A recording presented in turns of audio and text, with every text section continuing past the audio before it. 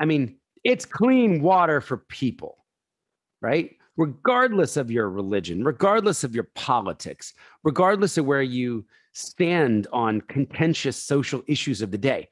Like everybody wants people to have clean water, right? It's an inarguable common good.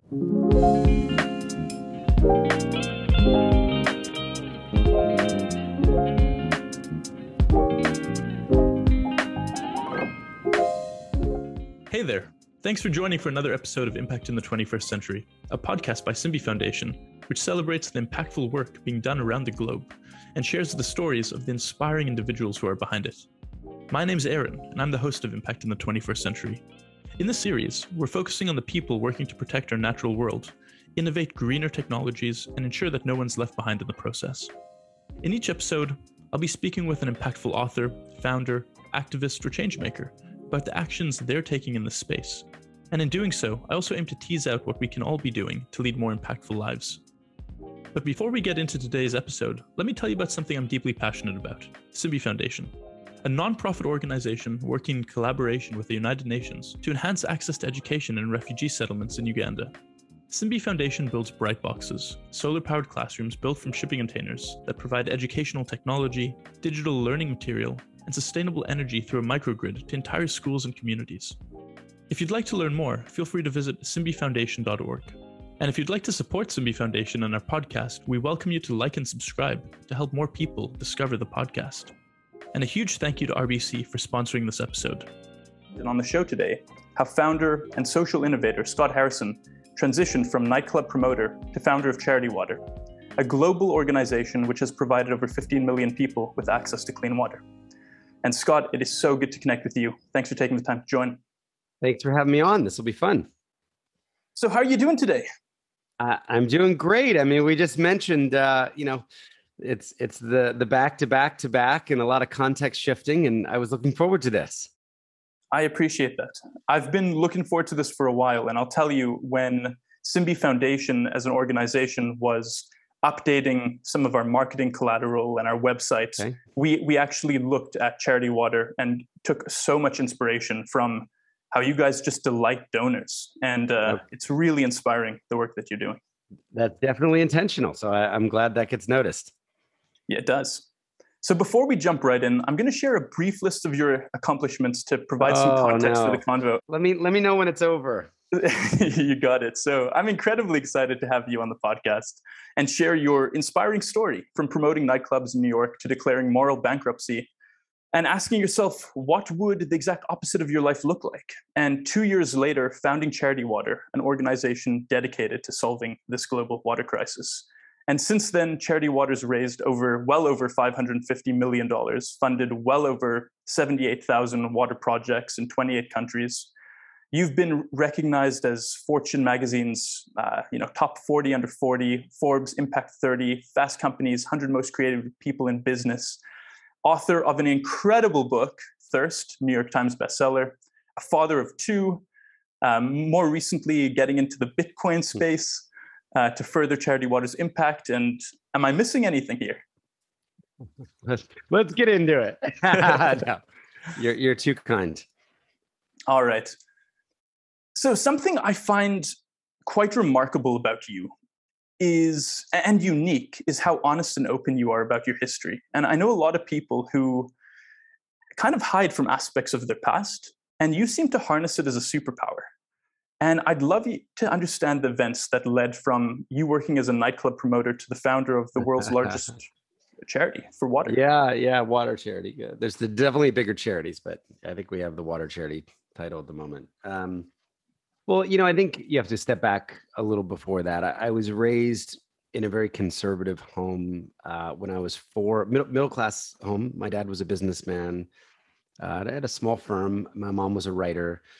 And there was this family tragedy that happened when I was 4. When we moved to a new house to get closer to his job so that he could spend more time with me. And they had visions of a big family. And unknown to us, there was a terrible carbon monoxide gas leak in the house. And we all start getting these weird symptoms. And one day my mom, kind of the canary in the coal mine, she collapses unconscious. We take her to the hospital, long series of blood tests. and they discover massive amounts of carbon monoxide in her bloodstream. My dad actually found the leak himself, and we bounced back over time because our exposure had been much less than hers, and she just never did. So I think, kind of act one of my life was I was brought up in a Christian family, kind of non-denominational, but we went to church every Sunday, and I played piano, and I took care of my mom. I took care of a disabled mother. There was no more family. Family planning had stopped with this accident. And if you'd asked me, what I was going to do when I was growing up, I was going to be a doctor to help sick people like my mom. There was no smoking. There was no drinking. There was no having sex. There was no swearing. I was just that good kid, being brought up in a conservative family. And, I kind of hate this part of the story because it's just so cliche. It's just so kind of ordinary. But at 18, I rebelled and I moved to New York City. And I said, I want to smoke. I want to drink. I want to have sex. I want to curse. I want to explore the big world that's out there, outside of the walls of religion or faith or, even morality, I guess. And that led to this profession, so Act Two, as a nightclub promoter. And at least I said to myself, maybe the original thing, if you are going to rebel, you should rebel in style. And I realized that there was this crazy occupation where you could get paid to drink and party for a living. You can make pretty good money going to dinner at 10 and the nightclub at midnight and, stumbling home at 5 a.m. and being around beautiful, famous people, rich people. So I thought that was, the meaning in life, to see and be seen, and to chase the sports car and the Rolex watch and the vacations and the models around the world and who are on the cover of magazines. And, unfortunately, I did that for 10 years. And I worked at 40 different nightclubs and really did get to the very top of that kind of bizarre profession of running nightclubs in New York City and throwing parties.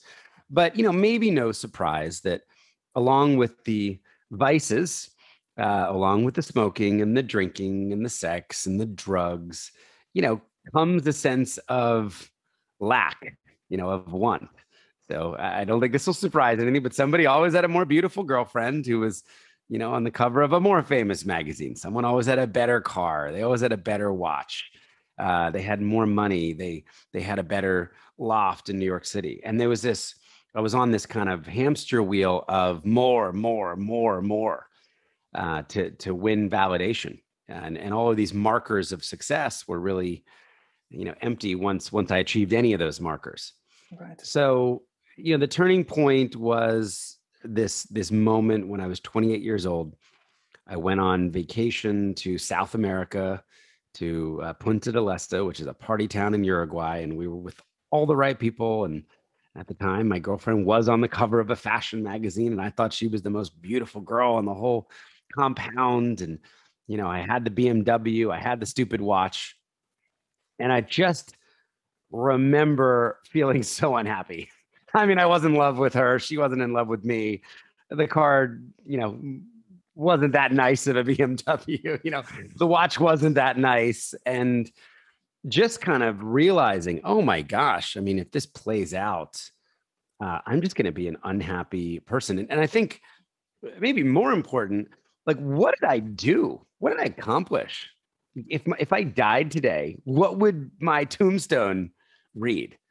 And it would read, here lies a guy who got 1 million people drunk and made some money doing it. I mean, that's really the only contribution that I had made to society. And I realized I wanted to come back to, a very lost faith, a very lost morality, try to rediscover these things as an adult. And what I realized, Aaron, was a pivot was not needed. A small course correction was not what was needed. This was like, find every single thing that I'm doing and do the exact opposite.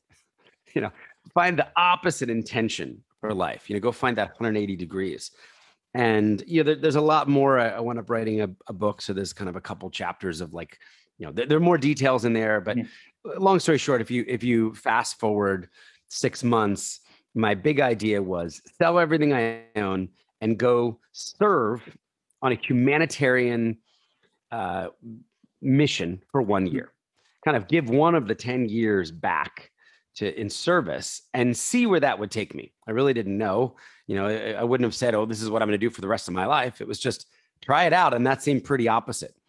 And that led me to war-torn Liberia, West Africa, at just at the end of a 14-year civil war, a brutal war that had been waged with children, that left the country without electricity, without running water, without sewage, without a mail system. And there was one doctor for every 50,000 people living in the country. And I was joining a mission full of doctors who had come from all over the world to try to use their skills to try to serve people who didn't have access to medical care, who couldn't afford it, even if it was available. And you were a photojournalist with them? Yeah. So, and I was like, I said to this organization, I'm a pretty good photographer as a hobby, and I'm a pretty good writer. Let me come and tell stories of the impactful work you're doing. And they did have this role, so it's not like it was completely made up. But I think I also knew that I might be able to bring some of the people from club life along for the journey. And I had an email list at the time of about 15,000 people, back when open rates were, 90%. So, I think I realized that maybe I could tell a new story with my life, and I could maybe even tell a new story to the same people I'd been getting drunk for the last 10 years. So life changed so quickly. I quit smoking. I quit drinking. I, later went back to, I love craft beer and wine, but, I did quit drugs completely. I just kind of walked away from, all of the vices of my former life. And there was something really symbolic about walking up the gangway of a 522-foot hospital ship. So this is how the mission got its doctors in, a giant hospital ship, and kind of sailing away from my old selfish, sycophantic life into this new life with a group of doctors, who are going to change the world and who are going to help people. So that really started Act 3, where I landed in Liberia as this photojournalist with on a hospital ship with 350 other people. And then I just go back for a second year, and it's really that second year that I discover the water crisis, the water problem. And I learned that half of the people in the country don't have access to clean water. And then I learned that half of the disease in the country is because people don't have access to clean water or access to sanitation and hygiene. So for me, it's kind of the root cause of so much of the sickness that our doctors are treating, that we're putting the Band-Aid on. But, millions of people don't have water. So I really discover that connection between water and health, and then say, well, maybe I should go and work on this bigger global problem, which at the time there were 1 billion worldwide. We've actually made a lot of progress as a sector over the last 15 years. So that was how I jumped into water. And, I was 30 at the time. I came back to New York City. I was completely broke. I was living on a closet floor in Manhattan of a friend's. And I just said, I think I'm going to try to bring clean and safe drinking water to everybody in the world and build a movement, raise awareness, raise as much money as possible from the poor, from the middle class, from the rich, and try to build a machine that turns money into clean water in an efficient and transparent and sustainable way. And, lots of challenges along the way, but we'll raise $100 million this year. We'll help 2 million new people get access to clean water. And to be honest, Aaron, it's a fraction of what I think we should be doing. I'm deeply dissatisfied. I think you said we've raised 600 million or so. That's a fraction of what we should have raised in 15 years. This is a huge problem. It's a solvable problem. There's a lot of money out there, and we've only captured the imagination of, a couple million people, to give $600 million. So I really believe the best is yet to come. And the opportunity, it's clean water for people, right? regardless of your religion, regardless of your politics, regardless of where you stand on contentious social issues of the day. Like everybody wants people to have clean water, right? It's an inarguable common good. So you're able to build a huge tent. You can bring people who freaking hate each other, who would like disagree on any number of topics, but can come together and say, kids need clean water. Moms need clean water. Dads need clean water. So I'm deeply dissatisfied with how little we have done at this point. I was encouraged the other day. I saw a 27-year stock chart of Amazon. And in the first 20 years, 7% of the value of the company was created. And in the last 7 years, 93% of the value was created. So like the first 20 years is just a flat line. Revenue's growing, sure, but just, no market payout, no, and then boom, because they showed up. So I would hope that, as we just entered year 15, that the best is ahead. Again, there's a lot of extraordinary wealth that could move from bank accounts, maybe from donor advised funds, and could save lives today, could help people in the most tangible way get access to clean water. So that's what I spend my time trying to evangelize and trying to reach those people. I think your story is particularly relevant to a lot of people right now. COVID, work from home has changed life, and it's never been easier to pick up a vice or to fuel a vice. And this has been exacerbated in the work from home era. And I'm, from vaping to porn to drugs, it just has never been more prevalent. And I'm wondering if you have any advice for someone who is struggling with this or who would like to shed it, but is just having a hard time. Well, again, I really think community matters. And, the people you surround yourself with, what are their intentions? Are they trying to do good work? Are they trying to improve the lives of others? Are they asking the question of how we can be useful? I have a 5 and a 7-year-old. Our family motto is, how can I help? I just want my kids saying, how can I be useful? What can I bring to this situation that might help? So I think it starts kind of by asking that, like, what's the intention of your life? If it's money, girls, porn, as you said, it just doesn't lead to satisfaction. I think anybody can tell you that. I think people even know that, but I think they need a vision for their life, so maybe I would encourage people to go and find a positive vision for your life that doesn't lead you into this world of excess, which just, it really is an emptiness, at the end of it all. And some of the richest people that I have ever met in my life have been the unhappiness. But I also know wealthy people who are extraordinarily happy and healthy and have great families because, they're really asking that question, how can I steward what I've been giving? How can I make it useful to others? Did you just give up all your vices on the spot? I went out with a bang, Aaron. I smoked 3 packs of cigarettes the night before. I had to start the mission. I think I had 8 or 9 beers. I got fantastically drunk. There were stories of me kind of surrendering my passport and just reeking of alcohol. But I wanted, I just think I knew I had to go cold turkey. And, I'm a pretty extreme person. It's easier to go all in than maybe to try to find the balance. And, I'm not saying it wasn't hard. There was a lot of Nicorette. There was Nicorette plus the patch and, a lot of struggle. But I will say that it was easier in a way because my community changed. It might be a lot harder to quit drugging and drinking and smoking, when you're out from midnight to 3 a.m. and everybody's partying. I was with doctors and surgeons. Okay. I was on a medical ship. Like nobody really smoked. Nobody was doing cocaine, on a hospital ship in West Africa. So the intention of the community was really just much more wholesome, more adult, healthier. And it became a lot easier maybe to do that because nobody was pushing me back in the other direction. I want to get more into that, but I love how you talk about this notion of what your tombstone might read. There's so many people who go into business today, and they're making money, and they're not negatively impacting people per se, but when they're given the opportunity to think about things and to reverse engineer them that way, it's just such a beautiful way to think about it. Did you organically stumble on that, or did someone share that concept? I mean, I feel like a lot of people have shared that concept. When you write your ending, write what it feels like at your funeral.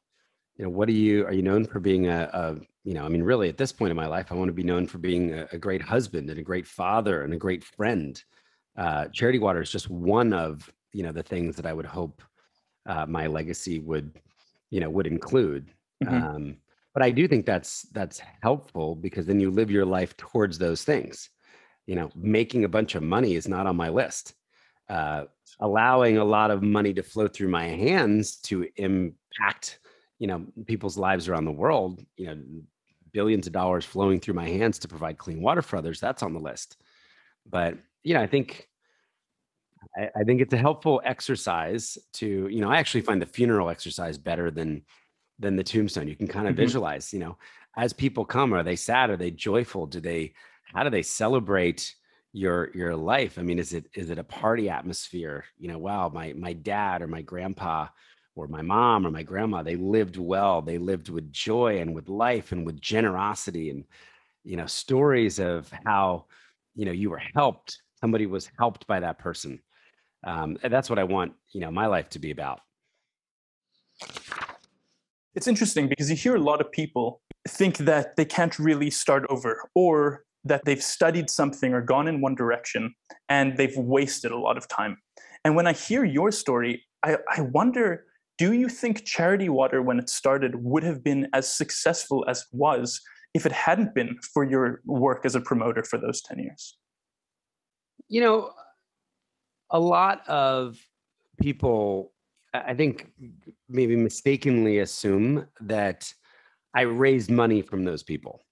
So they were not the donors to Charity Water. The kinds of people who go out and buy bottles of Cristal champagne for $1,000 or €1,000, those are not the people typically that are leaning into charity and generosity. I think what I learned from that time was the importance of storytelling, of getting excited about something and then getting others excited about that same thing. So maybe said another way, I'm a promoter. Mm-hmm. What I promoted for 10 years, I would argue, was pretty unhelpful.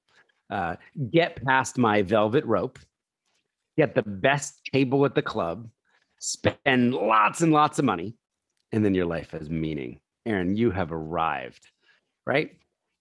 What I've been promoting for the last 15 years is, hey, Aaron, if you are looking to use your time and your talent and your money, your resources to improve people's lives, both in your neighborhood and around the world, your time and your talent and your money, if you're looking to end needless suffering and say, hey, how can I be a part of, the flourishing of others, then your life would have meaning. So I think I'm still promoting. I'm promoting clean water. I'm promoting generosity, radical generosity. And I'm doing that by telling stories. It's just the intention is very different than what I was promoting previously. Right. I think there's a lot of people who, as they get further in their career, as they spend more time building their business, building their charity, being passionate about their cause, they lose track of their ability to actually communicate it in a way that that people care about. They're so fixed in it. And I'm wondering if you have any suggestions or any stories from how you go about promoting your work that can help people like this. I think there are two questions there. So one is kind of promoting the work and telling the story and getting people to care. And I will say that, what's so difficult about Charity Water's mission is that I'm going to round up to 100% of the people who I talk to, who I'm asking to get involved or donate or volunteer, have never experienced the problem. Yeah. Rounding up to 100% of people have never, that are giving to the org, that have never had to walk 8 hours with 40 pounds of dirty water on their back. They have never worried about getting raped or attacked by a lion on the way to the dirty river where they get water in a trip that took them 8 hours round trip. They've never held a child who died in their arms of diarrhea. They may have had children with diarrhea. God knows my kids have had it, but they would have gone down to the drugstore and gotten that, blue medicine and rehydrated their kid, and their kid was fine. So I think that's kind of challenge number one. Now it's different with maybe a cancer charity, right? Almost everybody, every one of us has been affected by cancer in some way, whether it's a family member or a friend or a colleague. Homelessness, right? So many of us have come face to face with people who lack housing or lack the ability to go out and get a job. Water is just not like that. It's 771 million people who globally don't have access to clean water. 1 in 10 people alive. It's just I'm talking to the 9, not the 1. So I think that all starts with storytelling. And Charity Water has now made over 1,500 videos, probably close to 2,000 videos now, telling stories of what it's like not to have water, of these amazing, heroic, courageous people who just got trapped in a village without the resources that they need for health, for life. So I think that's number one. And then, the second thing is to solve the problem, we're actually building tangible things. They have a physicality and a location. So it's a well, or it's a rainwater harvesting system, or it's a gravity-fed water system with networks of pipes and a pump. So we're able to show a donor, your money built this, and here's where it is. So we were the first charity in the whole space just to put every one of our projects up on Google Maps, on Google Earth, so people could actually see the satellite images of these completed projects. And, that was free, right? We needed to go and collect all that data. We needed to go build the back end that presented and visualized it online. But, there was no cost to put all that data up on Google Earth or Google Maps. So I think we were lucky that 15 years in, we built almost all of our systems with that feedback loop in mind. We weren't trying to shift a $1 billion charity that had been around for 100 years into this kind of micro reporting framework, if that makes sense. So, then you just get creative about how you connect donors. I mean, I remember when we started crowdfunding these $1 million drilling rigs because we needed to go faster in some of these countries. We had more money than we had the capacity. Well, we said, all right, we have $1 million drilling rig. Let's go put a GPS tracker on it and give it a Twitter account. The GPS tracker, I think, cost $250. And, we told our local partners in Ethiopia, when the well drills, press this button and it'll tweet, hey, I'm drilling a well here. So just these kind of simple ideas. But if you were one of the 1,000 people who crowdfunded that drilling rig, it's a little extra point of connection. You could follow it on Twitter. You could see where it was at any given moment. It just made it more real. So many of our activities, Aaron, have been trying to bridge the gap. Sometimes where the money is actually going, the people who are being helped, they're thousands of miles away. They live in radically different contexts and environments. Can we bring that to life? But can we do it in a way that is not deploying shame and guilt, but really in an aspirational, invitational way? And we're doing something so amazing. We're providing people clean and safe drinking water every day across 21 countries. Do you want to join us? Do you want to join us in this inarguable common good? Do you want to add your voice to the community? Well put, my friend. I love that. Thank you. I understand that through all of this drilling and some of your work and a Google grant, you also have the largest flow rate water data sets, I believe. Yeah. Well, one of the problems with the sector, and we were, certainly no better for a while, is that, we go out there and we fund water projects to the best of our ability with the goal of them all being sustainable. Now, these are in rural areas. Often these are in villages where you can't drive a car into the village. The materials, the pipes, the pumps are being carried on the back of donkeys or camels or people's backs to get it in there. So really remote operating environments of the world. And I think, our first kind of innovation was we just want to know where these things are. Let's just know where the projects that we build are. And, on day one, we would test the water to make sure it was pure. We would take a picture of the completed project. We would take the GPS coordinate and we can kind of put that on Google Earth. But, if you asked me 8 years later, well, how's that well doing? Well, we don't know unless we go and visit it. And we have thousands around the world. So, about 6 years ago or 7 years ago, in the dawn of the Internet of Things, right? When Nest came on and, Ring and, alarmed, like we could kind of the connected home. We just said to ourselves, well, could we connect a well to the cloud? What if we could develop a sensor where we could install it on a well when it was built and it would just fire up usage? It would fire up flow rates. And, not that we needed to measure the flow rates with any specificity or granularity, but really, if it stopped working, we'd know we have a stranded asset. And then this would almost force us to then have to figure out the maintenance problem. And then we said, well, we probably better get ahead of that at the same time. So in all the countries where we're going to drop sensors, let's build up these mobile mechanic businesses who can then go out and make those repairs.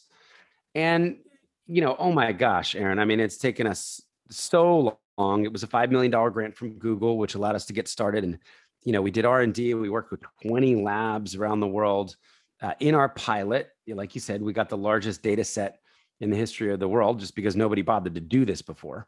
Nobody hooks up marginalized people's water systems to the internet. And then we realized, and I think in our pilot, 90% of our wells were working. Okay, well, we have 10% that are down on any given day. And then the mechanics started going out and we started learning more about the failure problem. Sometimes it was for lack of a spare part. So then we had a supply chain set of challenges that we would begin to address. Sometimes it was because the community wasn't saving money. I'll just use a well as an example. So we fund 14 different water solutions across the portfolio. One of them is a well. We have a farmhouse in Pennsylvania and we have 2 wells on the property. They're just dug into the ground and we drink well water. A lot of people do. This is kind of the same idea at a community level. 300 people might share that same borehole, that same well. So, we found in some cases, so a well is like a car. You can buy the car, but then you're going to need to maintain it over time. You're going to need to pay some money for oil changes. Just this week, unfortunately today, I wrote a $1,400 check for my used truck because all the brakes needed to be replaced and the calipers, right? So that's kind of that was a repair made at 52,000 miles, right? You have different mufflers and all these different challenges over time. I had the money, you could argue, saved for that repair. I had counted the cost. I bought a used truck and I knew that this would happen. So that's one of the big things that we need to do to be successful in each of these communities is to make sure post-implementation that the community is collecting that money. It can only be $61 to change some of the parts out, the ball bearings, the wear and tear on the well. And that could even be 2 or 3 years later.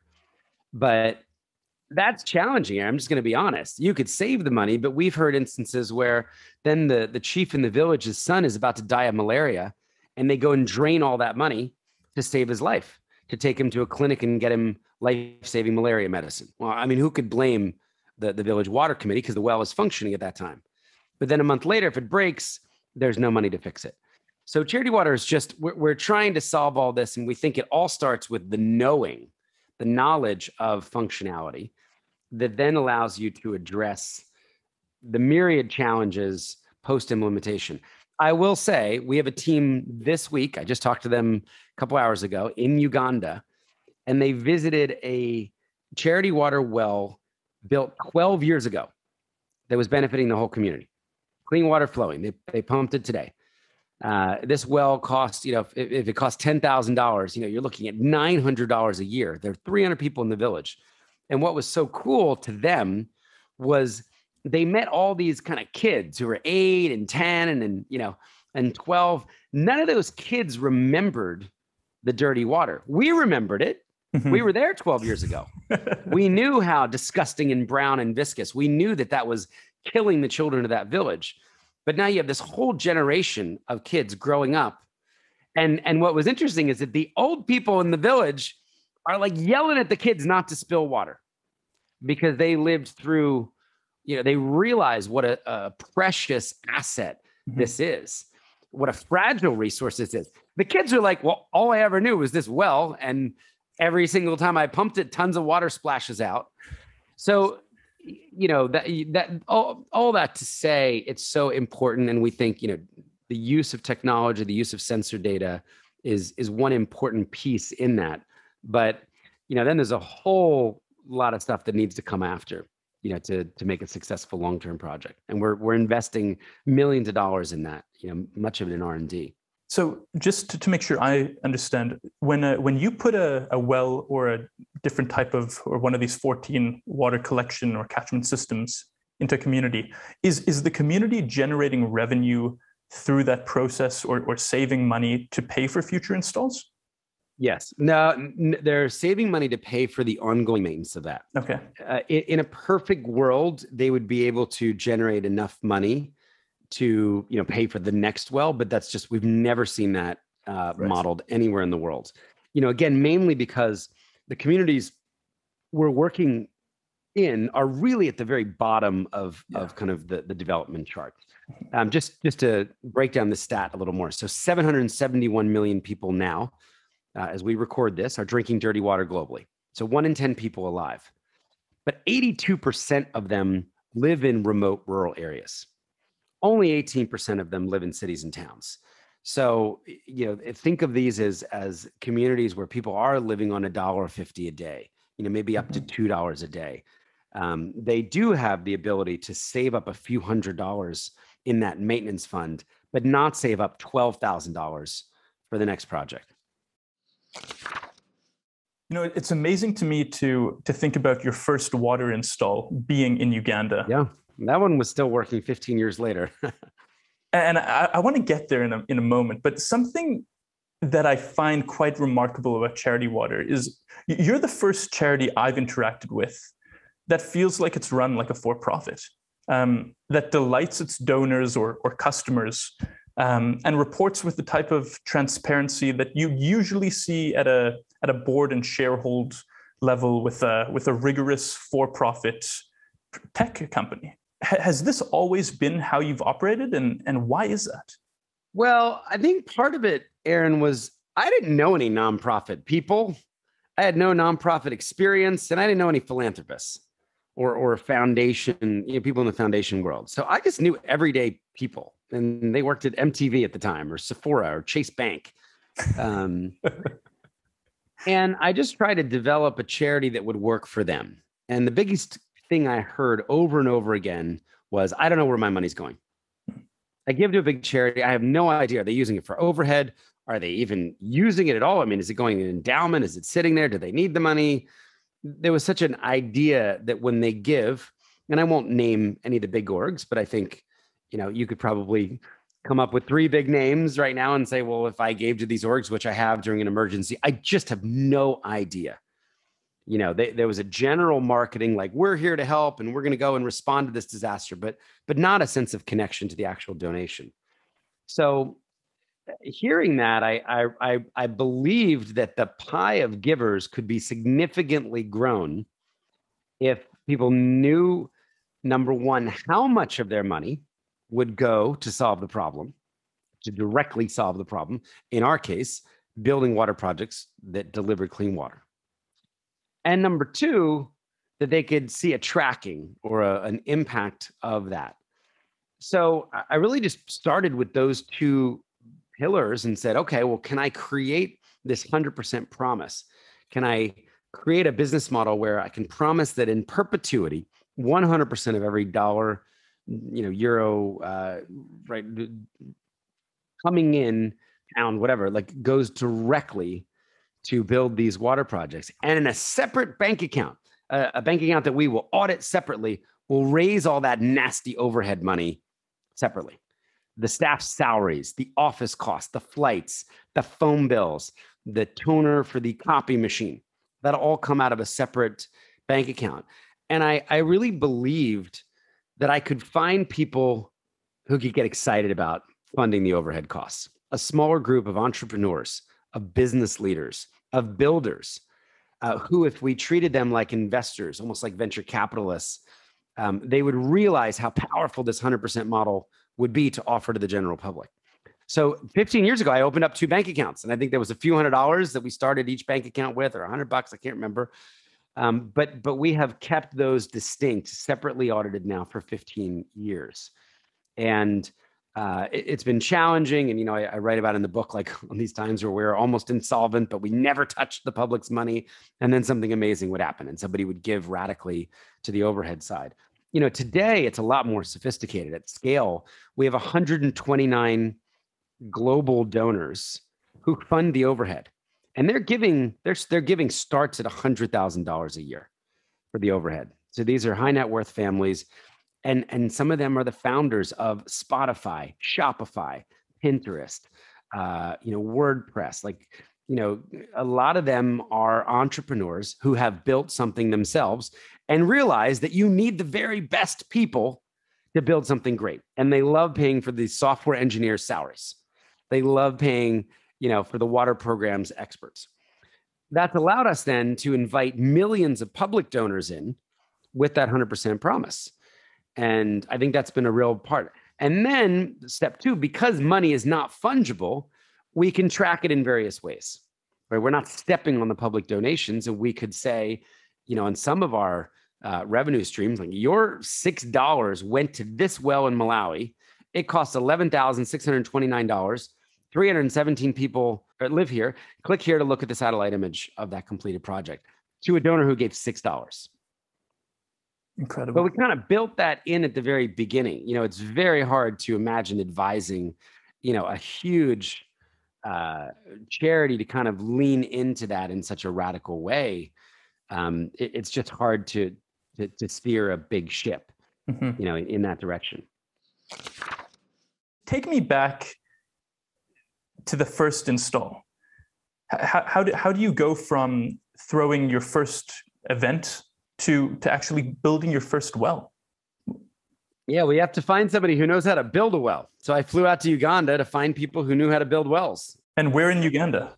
Northern Uganda. This was during the IDP crisis. So our first water project was in a refugee camp called Bobi.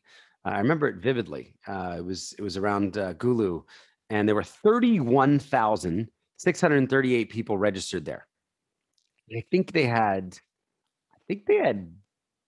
4 wells, 6 wells. They should have had 300 for that amount of population, or 200 for that. So I found a local well driller. They were called Joy Drilling, and they said, if you give us this much money, again, this is so many years ago, I don't even remember the economics. We'll drill a well and we'll send you back the pictures and the proof. And then we did, and they drilled the wells, and then we jumped on a plane and we went to go visit them.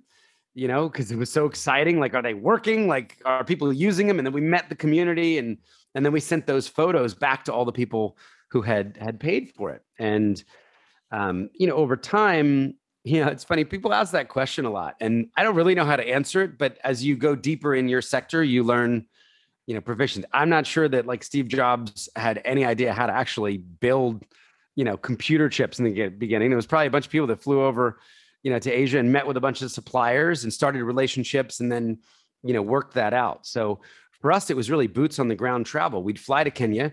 We'd say, who is involved in the water space? We'd go meet with 7 organizations and we'd say, these 2 are awesome.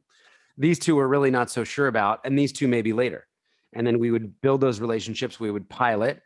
We'd go back. We'd check on the work. And then, you're building relationships, and Charity Water now is in a position where we're intentionally trying to scale our partners across 21 countries. We're doing a huge partner summit. We now employ over 1,500 people around the world working on water, throughout these countries. We indirectly employ that. We pay their salaries through the local partner organizations. And we're now starting to bring everybody together for knowledge sharing and actually get more drilling rigs into the field so we can increase kind of the absorptive capacity of the water sector to make way for more funding. So, you have to do a lot in this space. You've got to get people to care. You've got to raise money. You have to deploy that capital efficiently. You have to then, provide feedback on on that to your donors. Yeah. So for a community that goes from no water to water, what sort of impact do you see? How do you see it changing a community? Oh my gosh. I mean, I wish we had more time, but water means health. A community that has clean water sees immediate health benefits. There are 26 diseases you can directly track to bad water. So the incidence of those diseases plummets. I mean, we've seen 82% drop in diarrhea, among kids under 5 in some of this. It's literally saving life. So there's a huge health impact. Maybe not surprising. If we had to go drink from swamps in our backyard, we'd be sick. We would have diarrhea. We would have dysentery. We would have many of these diseases. We'd have parasites or worms. Number 2 is really education. And we many years ago got involved in building water projects at schools. And then alongside those water projects, latrines, toilets, realizing that to get teenage girls to attend school, they needed water and they needed a bathroom. Mm-hmm. And in fact, many of them would stay home, that 4 or 5 days every month and try to go to school. But, they're not going to school with no water and sanitation. And then they would fall behind in their studies and, they would go back to doing the household chores and carrying the firewood or the water anyway. So we realized there was a huge, we could make a huge impact on education, not by just providing clean water at schools, but also to kids in their communities. The third, I think, is time. And so 40 billion hours are wasted in Africa every year just by women getting water. That was the stat, when I started Charity Water. I'm sure it's come down now. But you think about the waste of time, that a 6-hour daily journey is to get dirty water. And it's not 5 days a week. You don't get the weekends off. If you take the weekends off, you don't drink water. Your family goes without. So when we're able to bring clean water close to the home, you're also giving, millions, hundreds of millions now of hours back to women that then are able to turn that time into productive income generation, mentoring of their family, spending more time with their kids, kind of, leaning into community development. So it's really the gift of time as well, the gift of health, the gift of education, and the gift of time. And you get this kind of big transformation that all starts with water.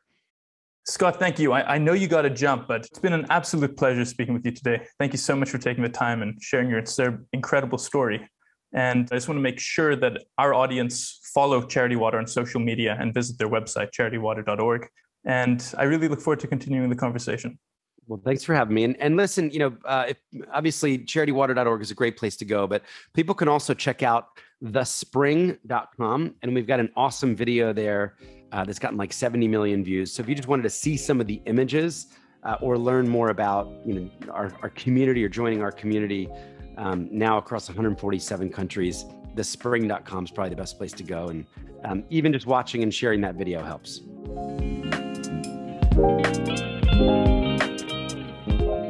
Thank you so much for listening to this episode of Impact in the 21st Century by Simbi Foundation. We hope you found listening to it as meaningful as we did. If you enjoyed listening, please consider subscribing to us on whichever platform you're listening from, and leave us a review or a comment to let us know your favorite moment. Or feel free to recommend a guest for future episodes. Thank you again to RBC for sponsoring this episode. It's sponsors like RBC which help Simbi Foundation create the impact that we do. Simbi Foundation builds bright boxes, solar-powered classrooms built from shipping containers that provide educational technology, digital learning material, and sustainable energy through a microgrid to entire schools and communities. If you'd like to learn more, feel free to visit simbifoundation.org. Thanks for taking the time to listen, and we look forward to bringing you more stories of positive impact in the next episode.